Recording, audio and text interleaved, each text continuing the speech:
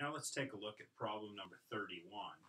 We want to find the second derivative of y for this curve x plus y squared equals 1. And for practice, we're going to use implicit differentiation. So let's go ahead. To find the second derivative, the first thing I really need to do is find the first derivative. So to take the first derivative, the derivative of x is 1. The derivative of y squared is 2y times the derivative of y, dy dx. And the derivative of 1 is 0. Okay, so now I can solve this thing for dy dx, and I get that 2y times dy dx is negative 1, and that dy over dx is equal to negative 1 over 2y. All right, I have the first derivative. Now that I have the first derivative, I'm able to take the second derivative.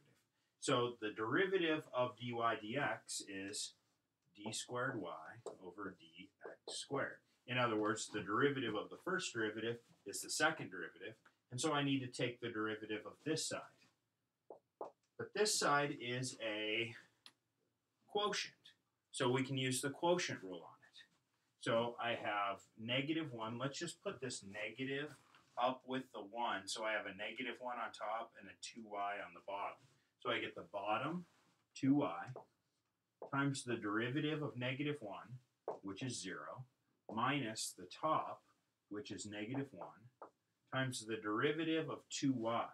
But the derivative of 2y is 2 times dy dx all over the bottom, which is 2y squared.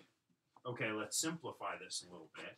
I get that d squared y over dx squared is equal to, on top I have positive 2 dy dx, 2 dy dx over 4y squared. Now, this is kind of a problem because I have in the answer dy dx, and we don't like that very much. So I can fix that by saying, oh wait, I know what dy dx is. It's negative 1 over 2y. So I'll just take that negative 1 over 2y and plug it in right here for dy dx to get my final answer. By the way, one of the 2's cancels with this 4, giving me a 2 on the bottom. So we can write d squared y over dx squared is equal to, well, dy dx is on top, but that's negative 1 over 2y. And on the bottom, I have 2y squared. And if I like to, I could put that over 1, flip and multiply, and I get that d squared y over dx squared is equal to negative 1 over 2y times 1 over 2y squared.